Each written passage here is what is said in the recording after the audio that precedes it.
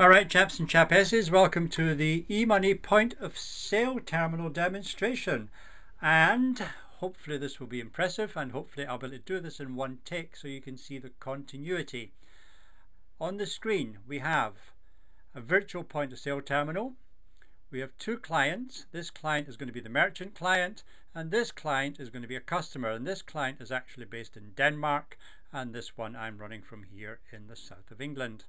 On my computer down the bottom here you can see I have a card reader stuck to the bottom of my screen, and we're going to use that to use the card. So here we go. So let's suppose you're sitting in your Starbucks, having your cup of coffee and your donut. So you're now ready to pay. The merchant hands you the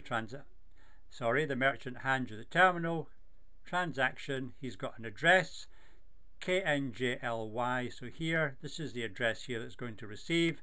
You can have several addresses. I've only got one set up. You can pay in eMunie or US dollar tokens, GBP tokens or Euro tokens, and for our purposes let's suppose we pay 1,000 emus. Now the wallet here has got 504. I'm going to put another 1,000 in here, so I say OK. I then get asked to OK it, so I stick my card in, 1,000 emu, I click OK. I put my PIN in and I say OK, and if you look here, the eMunie is coming out of this wallet here. It's now come out of this wallet and now it's coming into this wallet. This is all live, by the way, and it's now been received, and now the GUI will update and it will add it here, but this tick tells me that it's already been received. And there we go, the GUI is now refreshed. Now I'm going to close this wallet,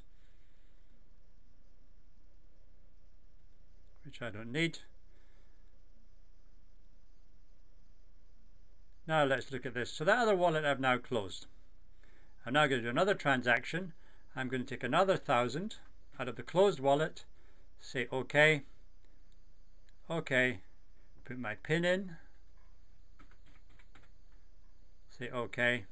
It's now taken the payment.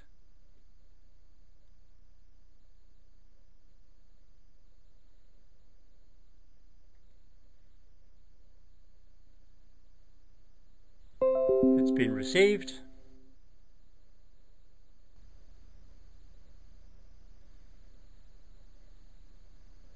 And the GUI is updated. So the wallet can be open or closed, doesn't really matter.